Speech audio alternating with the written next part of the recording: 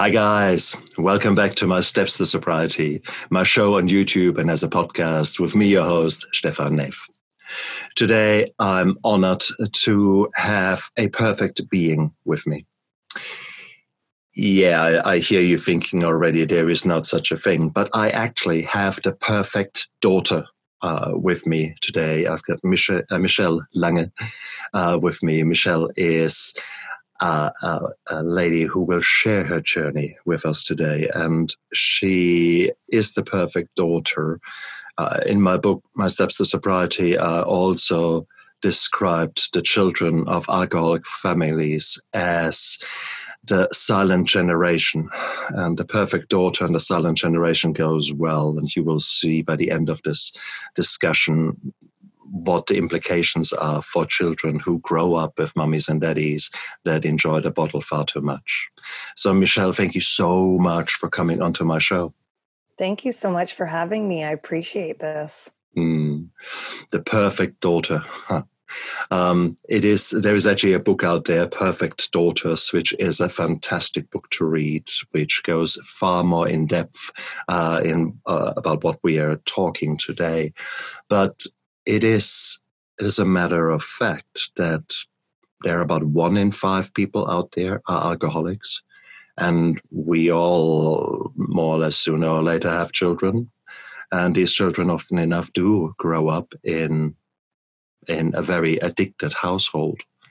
And I think that was pretty much your story, isn't it? Are you happy to share a little bit how your youth was? Yeah, I actually had an amazing youth, to be honest with you. I think that, when I say, I had an alcoholic father, immediately I think people's heads go to, oh man, that must have been so awful. But when you're in a situation and you're witnessing a parent behave like that at a young age, you don't actually think it's awful. You think it's normal. But my dad was an amazing father. He, despite suffering alcoholism, gave us an amazing childhood. He put his children first. He worked hard. He would come home every day and ensure that we had what we needed. And he was so proud of us at all times. And you knew that, and people around knew that. So I think that growing up initially, if I were to look at, what my childhood looked like, it was a great childhood. It just was an unpredictable childhood at times, where Yep. I didn't know what was going to happen. Was I going to come home from school for lunch that day? As we did, my brother and I would come home from school to make French fries.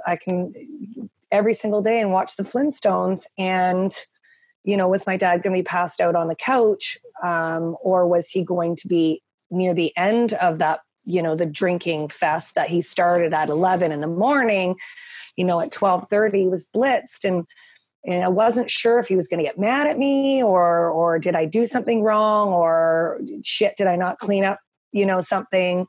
So it was very unpredictable, and it just got worse. And thankfully I had, my mother, who is, a saint, really. And she was the pillar of our home, and, still is the pillar of our family, but she was the one that provided that stability. So you got unpredictability, stability. I always felt like each day it was always a question of, what is this day going to bring? We were never sure. And it just got worse. Did your dad work? He did. My dad worked full time, he had a very good job, full time, functioning alcoholic. So he would wake up very early, 5 o'clock in the morning, be at work at 6, be done work by 2 and start drinking at the local pub. Or if he had his lunch at 12, would never go back to work because he was the boss of his area. So he just wouldn't go back to work. And all of his, the people that worked under him all loved him and revered him. He was someone you liked being around at all times. So, all of those guys, they wouldn't want to, get him in trouble because he was fun, and they would all come back to my house after work, during work. It didn't matter. My house kind of seemed to be the hub where things just happened. And, my mother ended up leaving my dad when I was 17 and my brother was 12. And that's when things really got bad. So my dad stopped going to work at that point, and the drinking got worse. Eventually, they've sold our house that I grew up in. My brother and I grew up in. They sold that. My dad got a little apartment, and it was really a nosedive, to be quite honest with you. It went from, this man that everyone wanted to be around at all times, fun, amazing, to the alcohol just destroyed him and changed who he was. Years later, he got himself back. Like, he was better. Like, he was working full time. He moved to a different city in the province. He was doing really, really well. He had a good job. He, went back to school and became an electrician, and did well. Worked for the Canadian Space Agency. Had a lot of really good people that were around him. But, always that demon on his back, of the alcohol. And it just kept creeping in. And eventually, it got to a point where he was living downtown Ottawa in a fairly, in government housing, cockroach, bed bugs, trying to survive day by day. And unfortunately, he lost his life, at the age of 65. And I do believe that the alcohol was the main factor in that. Very sorry to hear that. Yes. But the reality is that this is on the cards for every alcoholic. It is, we all stop drinking one day, and some of us are still alive when we do, and some of us are not alive. Mm-hmm. And it is, in all fairness, this kind of life you have described is very much the same life that millions and millions and millions of other children would have considered normal. And I don't think my childhood was very different. Certainly the first 4 years that I can barely remember, but they were, with hindsight, they were tinged in absences of my father gambling and drinking. And then when he was home, then there were fights with my mum. And I remember, the one thing I do remember at a very early age was that coffee cup flying this way, and then there came a container of cocoa, so a milk chocolate, and it was open, and it sort of flew through the air, and the cocoa sort of came out as a big sort of kind of thing that was imprinted in my brain. And it is sort of, and I thought, wow. And in reality, it was a major fight going on that my brain had completely pushed aside. So the cocoa remained, a fight, okay. And just that makes me wonder, where there's so many fights, that my young brain did not even register that as such. Well, I remember, you just made me remember something that's clearly stuck in the back of my brain. But every Sunday, my mother made roast beef, mashed potatoes, Yorkshire pudding, gravy, carrots. That's what we had. And they must have been in a fight. My dad would have been drinking, and my mom didn't like him drinking, to excess. And I was out with my friend Roberta, and we were out milling around the neighborhood. When we came back, my mom and my dad had been into a fight, and her brand new Ked sneakers were at the base of the door. And my mom threw the entire roast beef at my father, and it went flying through the air, hit the door, fell down. And I remember, like, oh my God, Roberta's shoes, her brand new shoes. Exactly. And I was so worried about those shoes. I'll have to ask her, did roast beef get on those shoes? But,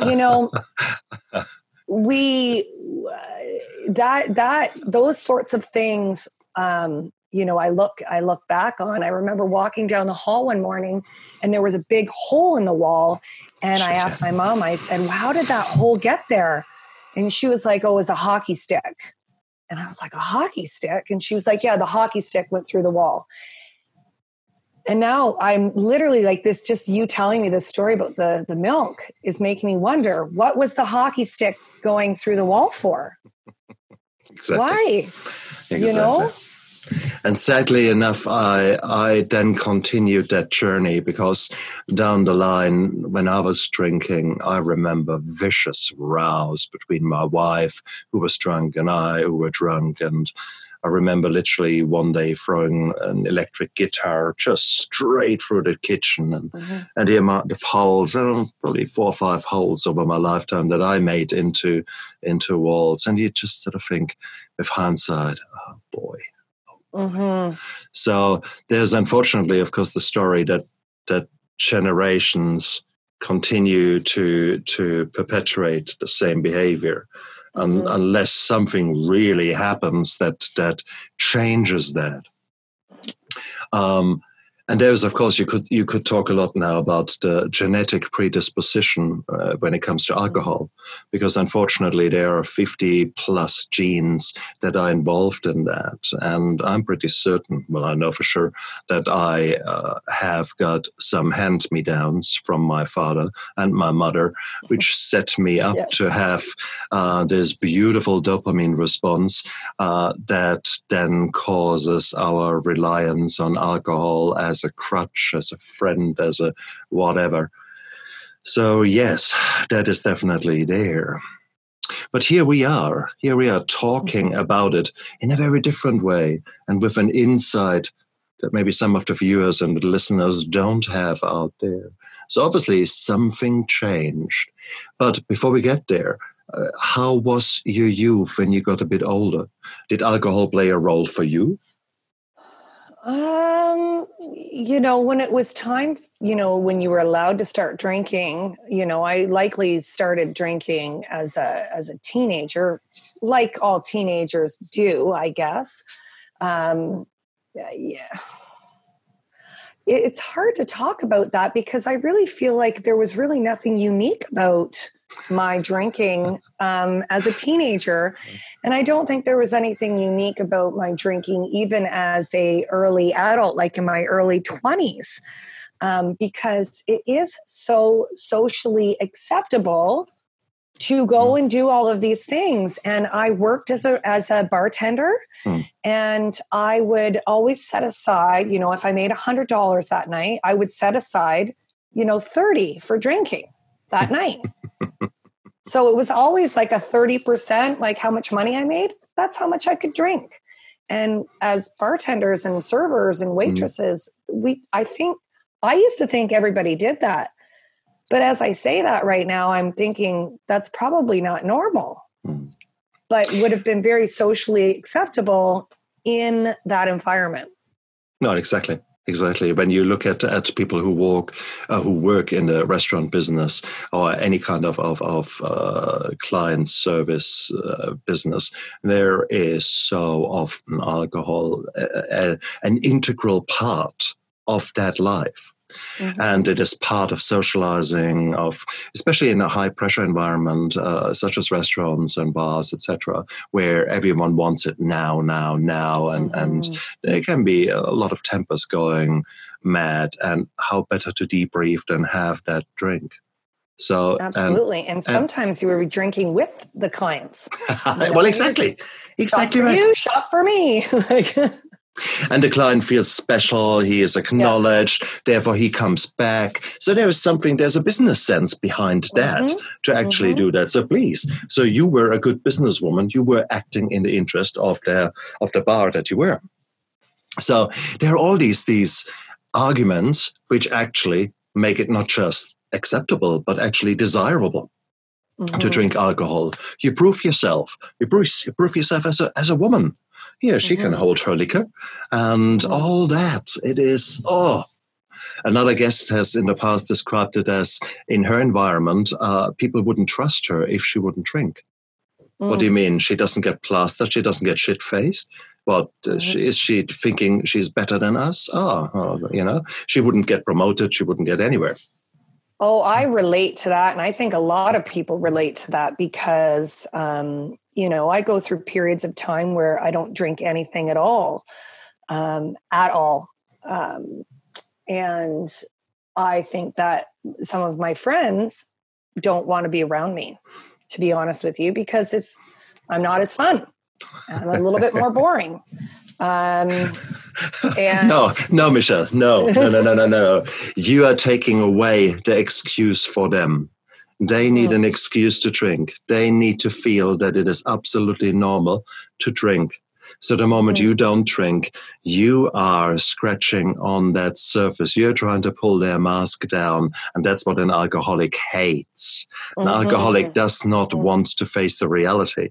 So therefore, you surround yourself with anyone and everyone who drinks more or at least as much as you, so that you have good excuses. Yes. Okay. Yes. And actually, I was just talking about that with a friend the other day about, I don't smoke, but she smokes. And I said, do you find yourself like you surround yourself? She goes, yeah, like when I'm not with people that don't smoke, I don't smoke. But when I'm with people that smoke, I smoke. And she says, it's just really about who I'm around and the social situation that I'm in. And I said, it's really interesting because drinking is the same way. I have a girlfriend of mine that she does not drink. Well, she does, the odd time she'll have a glass of vodka with juice or whatever. But I find that I just, I wouldn't normally I wouldn't drink the whole bottle of wine when I'm with her. I would have one glass of wine. Interesting. Then you have got more willpower than I had, because that bottle of wine would be finished if the friend joins me or not. That's just up to him, okay? And of course, I would try to be a good host and would try to top up his glass. And whilst I'm topping him up, of course, I top mine up.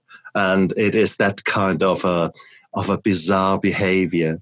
I was always considering myself the perfect host, so I would put on a lavish kind of spread, food, chips, dips, whatever.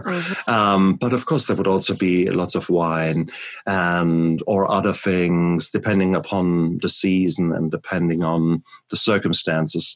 There's all kind of yummy things you can drink. And when I say yummy, the initial glasses, I guess you still taste thereafter. You might as well drink turpentine or drain cleaner, because ultimately the only thing you want is get blasted. So let's be honest here. Well, for me, it's mostly, and again, you're talking about willpower, but for me, I don't consider it willpower. I don't ever like the feeling of being out of control, because I truly believe that, in that environment that I grew up in, I was never really in control. And so when I have the control, I use that control. And even if I'm having a glass of wine or two or three, I have the know-how to make sure that I'm drinking water in between, or I'm not drinking, I would never drink and drive, like all of those things. However, I'm in control, but then there's this part over here that's like, I'm right there.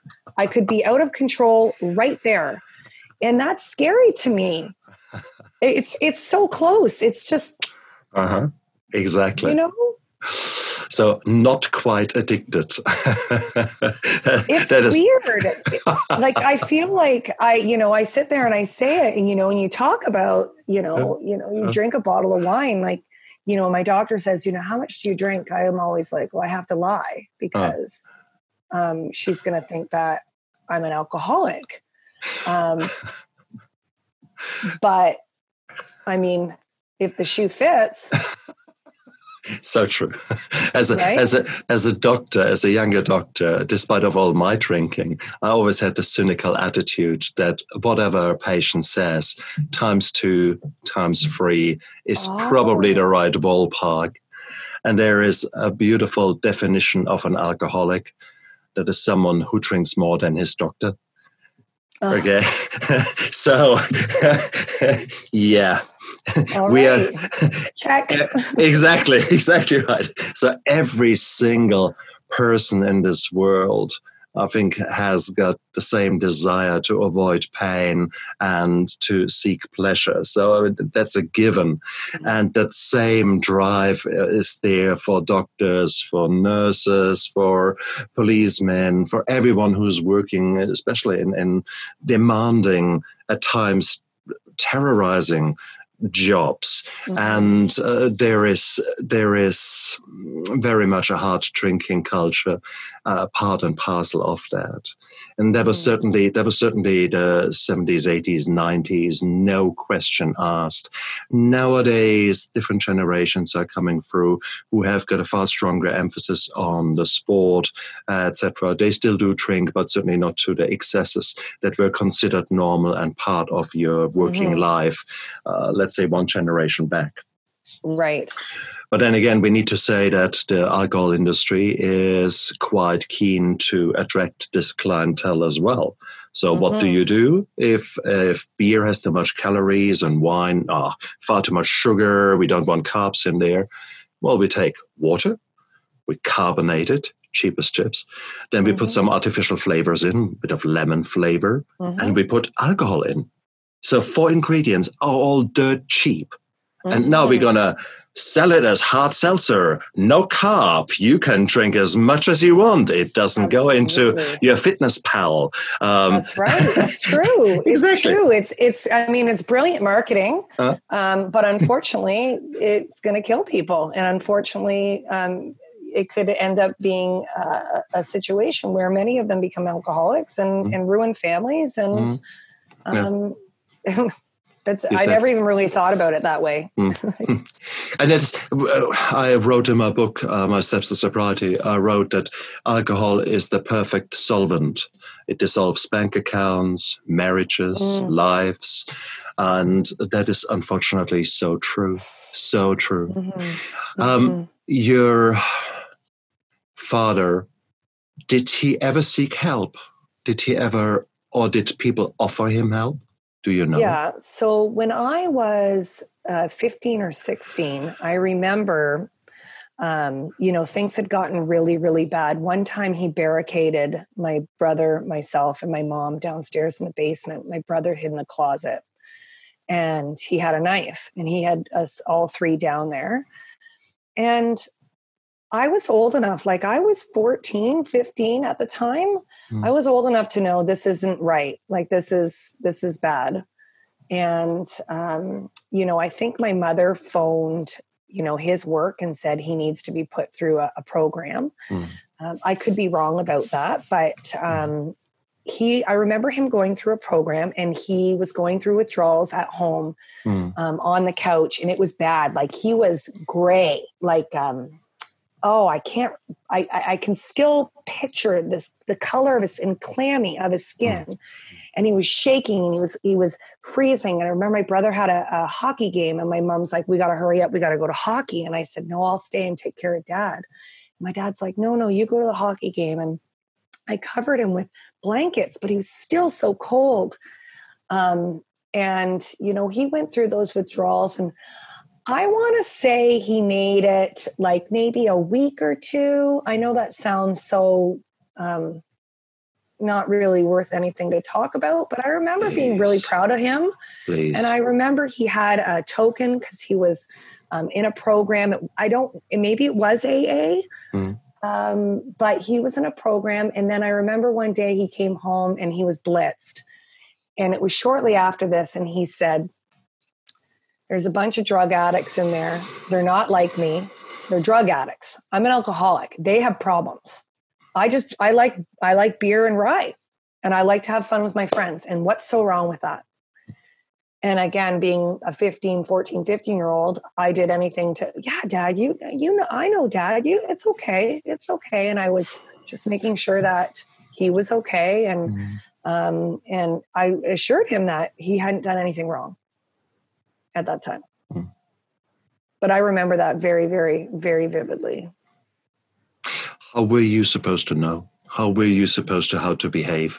You were a loving daughter and you revered him and you wanted to be there for him.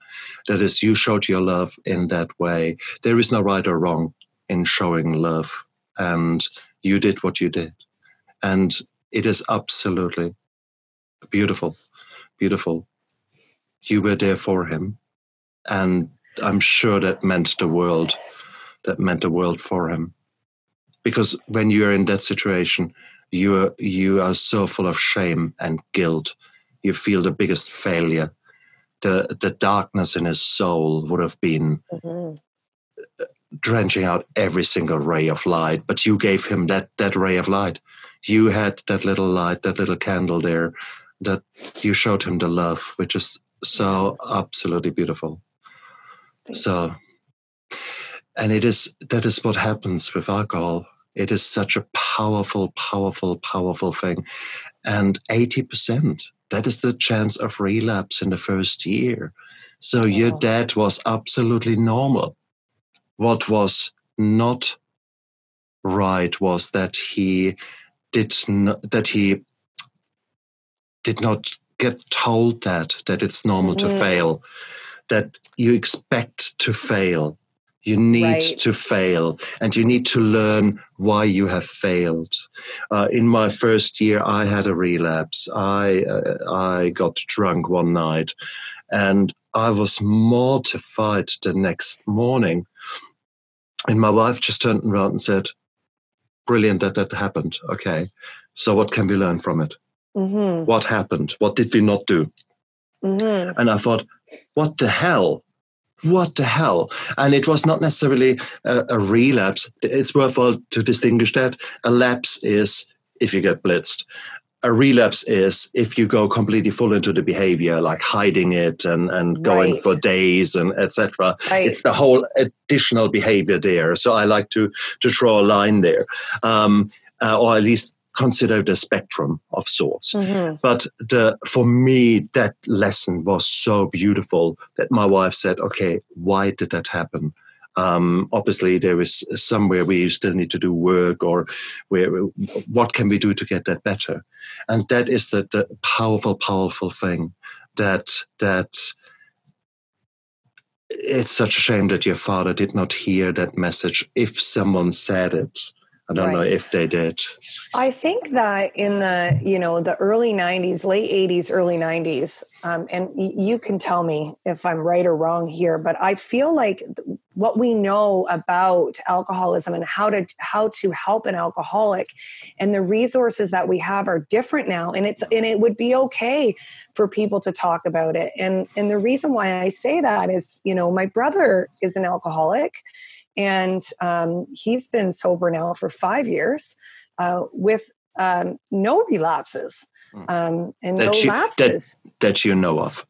Right. And he has transformed his life, him and his wife, actually, both of them. And I think she's at 7 years. And they have a very full life that does not involve alcohol. And, I think that they had resources and they had each other, but they also had a group that they went to every morning. They woke up in the morning, they went to that group. And I think that support network is key. And I don't know if my mom would have known how to support someone. I mean, she was young herself, and I mean, she didn't know, and she's trying to raise 2 kids and work full time.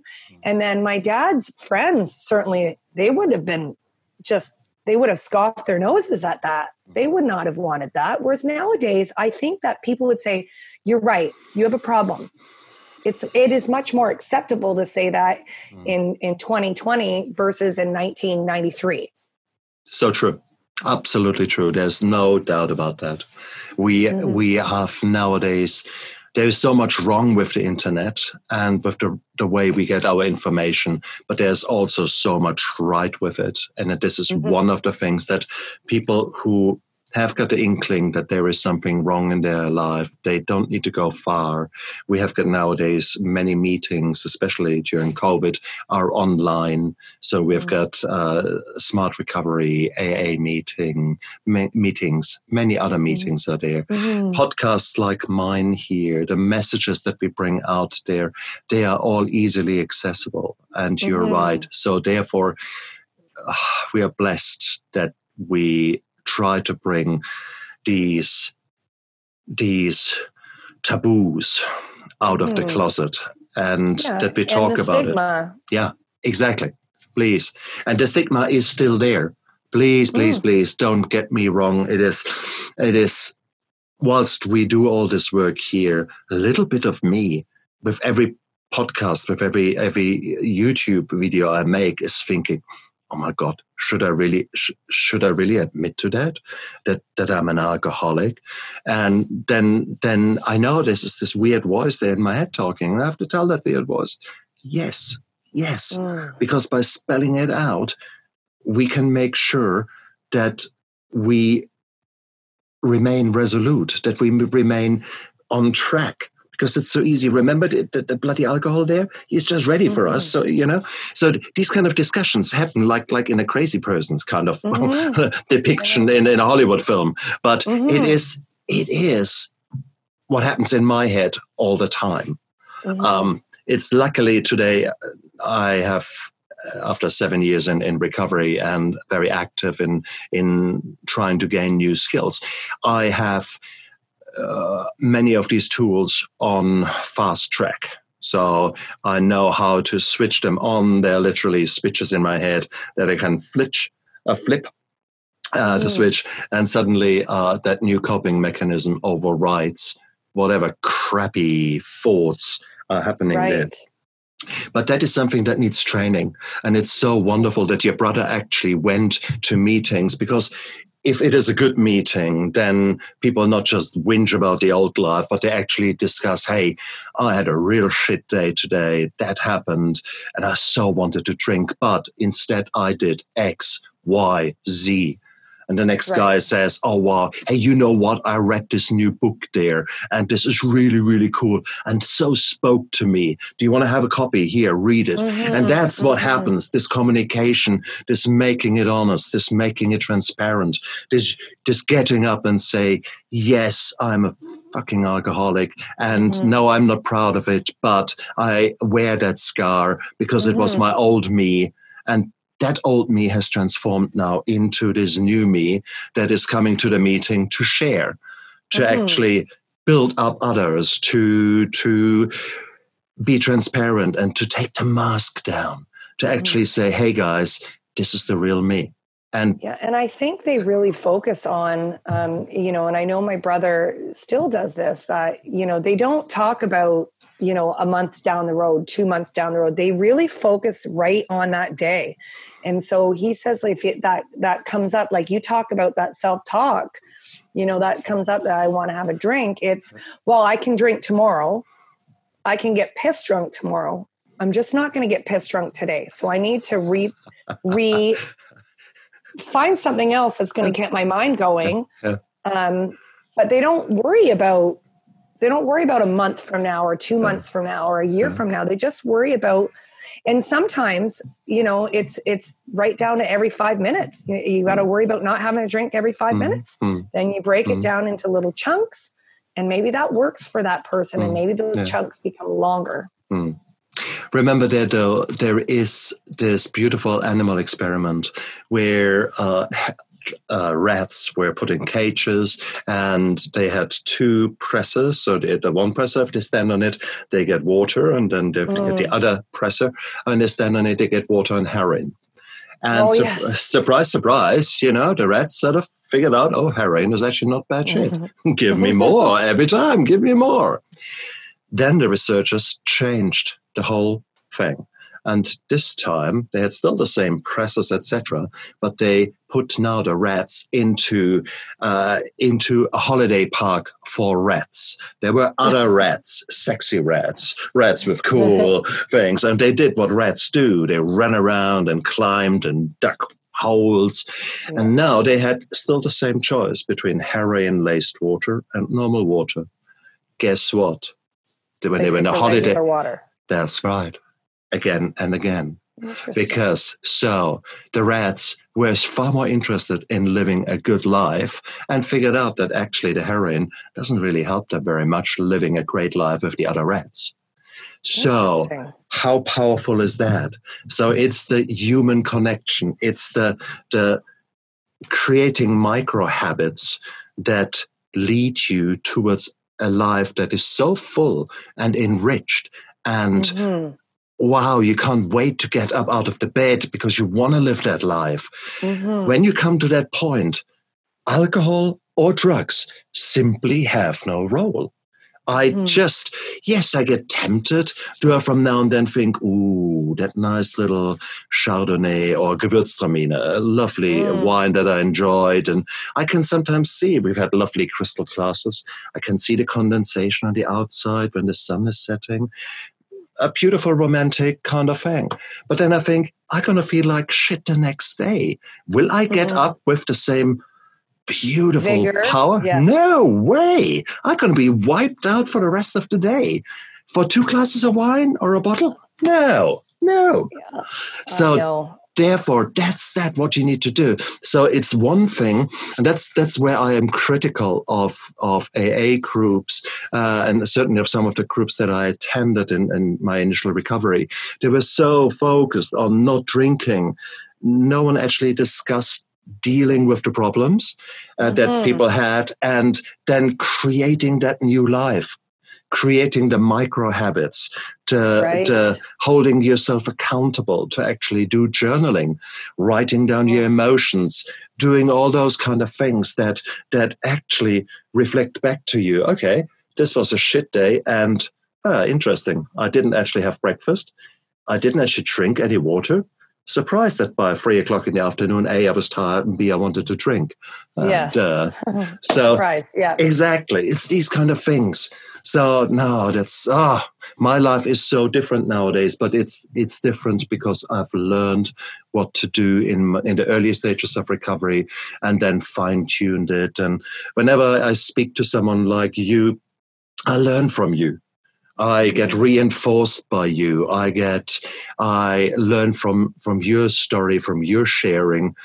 Another light goes on up there, and it's just beautiful. Absolutely beautiful. I love it. Here comes. Nice. Oh, excellent. See, that is the human connection. That is a little dog like that who shows you the love, who shows you what is important, okay, to live right now, right here. His name is Rocky, and he was my dad's dog, actually. Oh, yeah. So he's a good boy. He's the best boy. Yeah. He must be getting on a little bit now, isn't he? Yeah. He's a little sweetheart. Oh. And guess what? That's what actually a lot of alcoholics are as well. Little sweethearts, and it's just their shitty behavior. If you could just stop them doing that shitty addictive behavior, suddenly you find that sweetheart again. You find that little that gem in there that is sometimes so hidden.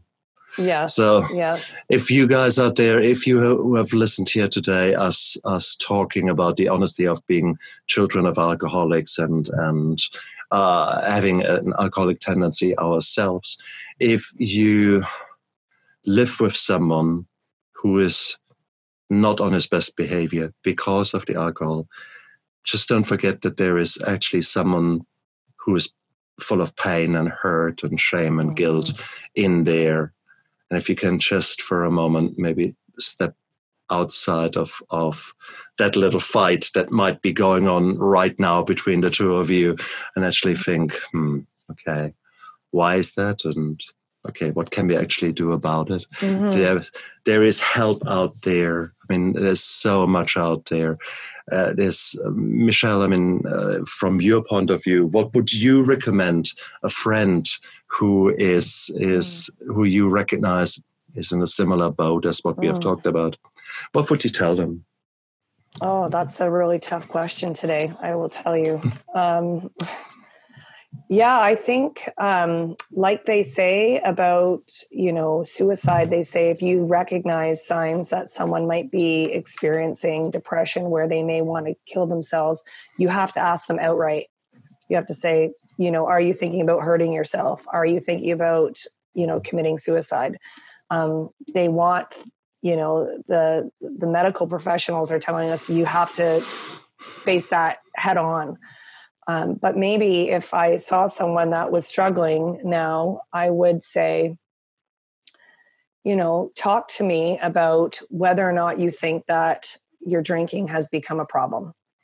The problem is that when people are in denial about it, where do you go from there? Like, how do you have that conversation? If someone says, no, I'm not a drinker, or no, I didn't drink that, or no, I didn't get that DUI. I mean, where do you go? Buy my book and keep it on. I actually am going to buy give that it to book. them. No, it's just sometimes to have something like that lying around is actually not a stupid idea, because I had given the book initially to some alcoholic friends or friends in recovery now, some of them relatively freshly in recovery, and they were saying, "Oh my God, I thought you were talking about me in your book. You were talking, the many little vignettes. I thought, how did you know how I felt?" And it is just because we are very much brothers and sisters in one big alcoholic sisterhood. And guess what? Wherever you come from, it doesn't really matter what your skin color or what your religion. If you are a friend with alcohol, then your behavior is pretty similar to mine and to all those other alcoholics out there. So let's be clear, 1 in 5 in the world. Wow. Okay. Yeah. So these are huge numbers. So that is chemical addiction. Some people say 1 in 3, but I'm a bit more conservative in my quote. But bottom line is, you guys are not alone. You are not alone. So therefore, there are so many people out there who go through the same thing, and people who actually have managed to get through and are now living a very different life. And remember, if you wanted to put a power team together, because in business you want to, I don't know, you want to open a restaurant, but you don't really know much about it. Well, you better get yourself a chef, you get a maitre d', you get some people who are good behind the bar because they've done it. You want to be the stupidest part of that team. Okay, you have got the money, you finance it, but still, you want the experts around you. Well, guess what? When it comes to recovery, don't listen to someone who is still drinking every day. They might not be the right people. Maybe try to actually find those people that are clean and dry, and not just because they are white-knuckling it. I can do it. I see, I haven't drunken for 365 days and 8 hours and 12 seconds. No, that's not what I meant. I mean, those people who live a life that is beautiful. And so maybe look at AA, the 12-step programs, because they're in so many, many places. And they're well recognized. And there's some really good meetings around. There are some meetings around in AA that are not religious, that have, where God doesn't mean the deity, but a group of orderly drunks or a group of druggies. So however you look at it. There's smart recovery, which is a more science-based approach to create that beautiful future and give you coping mechanisms. There's women in recovery. There's Life Ring. There's so many things. And since this is international, there's no way that I can tell you all the things that are out there. They might be very country-specific, so I can't tell you. But what I can tell you is there is help. Okay. There is help for absolutely everyone out there. And even if there's no group immediately by, start with your GP, start with your family physician, and actually just make an appointment and say, look, you know what? I actually think in recent months, things are getting really close to me and I'm no longer as happy and I'm drinking far too much. And can I have a double appointment, please? And we have a chat. This will be so powerful. And I think, it's hard to say, how do you have a conversation with someone who's an alcoholic when That's a really strong word. I'll be honest with you. I remember when my brother had the interventionist. There was an interventionist that came to his house. My mom and I were both there, and his wife and him. And he went over all of the, the traits of an alcoholic. And I was like this. I was like, oh, that's me too. Like, except I don't want to punch my neighbor out, and I don't, get blasted and kick things and wreck things and then go to sleep at 6 o'clock and say nasty things. But I was like, wait a second, that's a pretty loaded term as an alcoholic. Is there a way, and I know like this would be, is there a way there could be a term of that someone that might be struggling with drinking that isn't an alcoholic? Is that possible? No, I know you're going to say no. There are two schools of thoughts. One school says actually that is the basic key step for you to actually admit that you're an alcoholic. Not necessarily the I am an alcoholic, it's just a little trademark. No, that you are powerless over alcohol, that alcohol is starting to win, something like that. You don't need to call yourself alcoholic, but that you're no longer happy. So there's that kind of school of thought. In AA, it is, I'm an alcoholic, because only with that can you actually move forward. So step 1 is you recognize there's a problem. I'm an alcoholic. Step 2 and 3 is then that you know that you yourself can't do it all alone and that you need to find help, and you believe that there's help out there. That's step 2 and 3. So therefore, that's within the AA system. That's it. That's step 1, 2, and 3. Right. If you say, oh, well, I'm not an alcoholic, well, then this AA system doesn't really work for you. However, if you were to go to a smart choice meeting, there is, or to other systems, they rather focus on the future and say, okay, you got plastered because you were really, really pissed off then and then. I see the rage right now in your eyes. Oh, okay, so tell us about that. And, he did that. And, okay, so fair enough. And then, so they then say, okay, what is the event? What are your beliefs around this event? And work with that. And maybe how could you rephrase that? And how could you deal with that if it was to happen again in a different way, so that the anger is not hurting you? And maybe you can deal with the problem in a different way. Oh, yeah, okay, that would work. So they arm you with a different coping mechanism. And now suddenly there is that need to drink might no longer be there in that particular situation. And then you learn other coping mechanisms for something else, etc.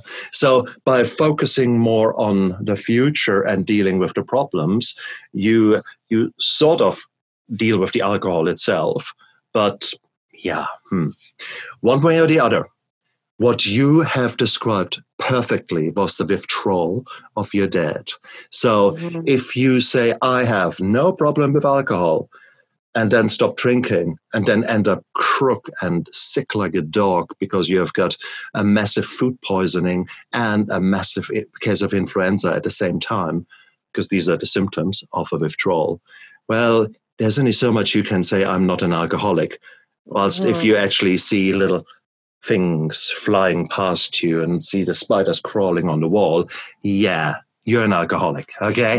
So that's the point. And it's so hard. So that is my take on things. So is there a way? Yes, as long as you get the help. You don't need to label yourself. But hand on heart, the sheer fact that you're struggling with that question probably means you are. And there is nothing wrong with that. Let's get that clear. It is a coping mechanism that has been ingrained in you. And in many of you, there are the genes there to really set you up to live that life. That's it. Just as much as you've got the genes of having a big nose or curly hair or, I don't know, big feet. These are all genes. You can't do anything about that. You can't also do anything about the genes that have made you more susceptible to become prey to alcohol. So it is what it is. But then again, let's be clear about that. If you are the daughter or the son of an alcoholic, then A, you're on the back foot with the genetics, but you also are so forewarned and therefore forearmed. Because if your dad has gone into recovery, like I'm now living such a beautiful life that hopefully my sons, whilst they have the genes, they actually see, wow, dad really got his shit together there. And look at that, dad and mum never row because they actually use mindfulness and they actually are open. And if dad has a really shitty day, he comes home and he actually shares that. And he says, look, I feel really ratty. I was a crap of a day. I love you all to bits, but can I have 10 minutes for myself? Wow. Open, honest, bingo, done. So it's because we are alcoholics that can make us incredibly strong. If we learn from the past, if we learn the coping mechanisms, and then share right now what we're doing here, that is powerful shit. That is only because my life has given me lemons doesn't mean to say that I can't make a beautiful lemonade out of that. Right. And that's exactly how I would look at things. It's true. Absolutely. And I think, I look at, it's unfortunate that my father couldn't right the ship, really. He really couldn't. And it was a sad life for a long time for him. And, he only ever loved one woman. It was my mother. He never remarried. He never had another relationship after, 1993. And, he was adamant that, he screwed up and he was embarrassed by it as well. And I think, when I look at that and, like when him and I used to talk, which we talked all the time, he wished that his life wasn't like that, but he was at the point where he was like, well, what's the point now? Really? Like there's what point do I have? I live in a shit apartment. My kids live away from me. They're older. I'm not married. I'm never going to get married again. And this is it. This is all I got. And I think it was just a really sad life. I really do. It's just too bad. Yet. But I would say to that, it is his choice. And you can't change the once upon a time. You can't change the past, but you can very much change how this book ends. You can change right now. You can choose to put that glass down. You can choose in the morning to get up and have a shower, have a shave, and go somewhere where you haven't been. To maybe, instead of dealing with the hangover and yearning for the next thing, see what you could learn today. Is there a club that is open in something? Let's say you were always interested in playing bridge. And let's say for the moment COVID is finished, okay? So go out there and why not learn how to play bridge if that is something that you wanted to do? Learn photography. And nowadays, you don't even need to meet other people directly. There are virtual clubs where you can go out there, photography clubs where you go out with your camera. You can make that call right now. Take your phone, the normal phone camera, and go out there. Look on YouTube. How do you take pictures with your phone? And if you have an interest in photography, take photos. Enroll with a club. Do it. That is your choice right now. See, this is the thing. And I always struggle with that one a little bit because I can do all of that and more and still drink. Yeah. Okay. I give you that. I can because I am an overachiever. So if there's like 24 hours in a day, I literally can go, okay, boom, boom, boom, boom, boom, boom, boom. And I'm not bragging. I'm just saying like, I am a high achiever, an overachiever, and I get shit done. And that's even with alcohol. I can do that. Michelle, so I always... Michelle, I love it that you say that. I love it. Because at the moment, things seem to work for you. So at the moment, if you're an alcoholic or not, that's a different question. If you are actually content and happy with your life, Why change? Mm-hmm. If yes, there are facts around the use of alcohol that we now know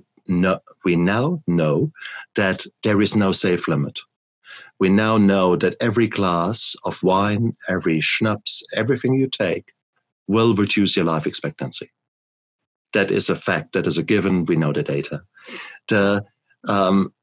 This is your choice.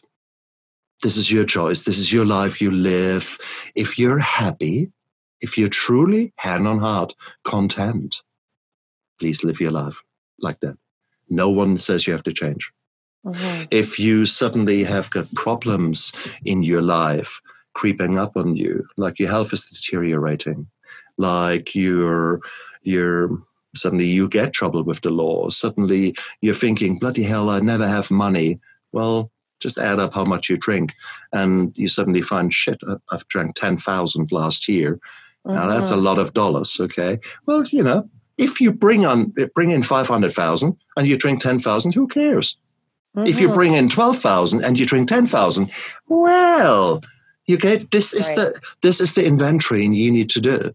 No one forces you to live your life one way or the other. Mm-hmm. That's the beauty of it. You have choices. In the United States, in Canada, in much of the developed world, we have choices. We don't live in an environment where if we drink alcohol, we get our head chopped off. Right. Or, there's the freedom of expression, freedom of, everything. Cool. This is your freedom. But you also have got the freedom to choose a life that you find, yeah, I'm really, really proud of it. And if you hide in front of your own mirror, maybe it's time to change. Just a thought. Forget it. Don't label yourself. Are you happy, yes or no? And if no, well, what could you do to make yourself happier? What is holding you back to live the life that you want to live? Yeah, I think for me, like I would say overall, I'm very happy. However, I don't think I need to drink the way that I drink, if I'm being honest with you, because I just don't think it's necessary. I don't feel like it serves me a purpose. And afterwards, I'm like, why did I even have that? Like, what was the point in having that? It didn't do anything for me. And don't get me wrong. Like I love a good glass of Pinot Grigio, and I love to sit down in the summertime with my glass of wine, but really that just should be it. There doesn't need to be another one or 3 or 4. There doesn't need to be. It doesn't serve the same purpose. I feel like I'm always chasing the first glass, the way that the first glass tastes. No, you're not after the taste. How it makes you feel. How it make the promises that it gave you. Mm-hmm. So that is what you need to figure out. What are you chasing? Do you want to be young again? Do you want to be 18 and stupid in your head and dance the night away? Well, okay. So learn to dance the tango, kind of a thing. So kind of what are you chasing? There's a series called Lucifer, and Lucifer, he is the devil, and he has got his hallmark is, what is your deepest inner desire? And he can make people tell the truth. Mm-hmm. And so I say that, what is your deepest inner desire? Imagine the red eyes now. That is what you need to figure out. And your guess is as good as mine. I have no clue. I just like wine. Okay, then that's easy. If that is your desire, then you've nailed it. But what makes you feel funny? So, and don't answer that now.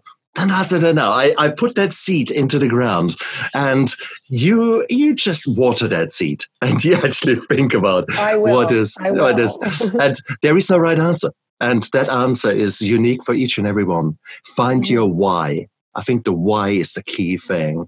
And we say that in investment and business, what is your why? And once you figure that out, then you can move forward. If you can't find a why, and if it is actually quite nice, the life you're living, Exactly. Fair enough. I'll think about it. Michelle, thank you so much for such a thought-provoking and actually beautiful discussion. And there's so many women and men out there who are exactly in your boat, Michelle. So it's powerful what we have done here today. It is honest to the nth degree, and for that I am so grateful for your honesty, for your humility, for your transparency. Because that's so missing in today's world. Who would ever open up like that? And how beautiful is it? Because now we've explored some bits there, and you made me think about some things in my life, and I will go away from this interview and I will think, well, you stirred things up. And for that, I'm incredibly grateful, because that's how we grow, and that's how we mature and learn new things. Well, I could say the same thing about you. Michelle, thank you so much for coming onto my show. And you guys out there, you look after yourself and have a fantastic time and make the most out of this life. You've only got one. So go for it. This is your time. Bye.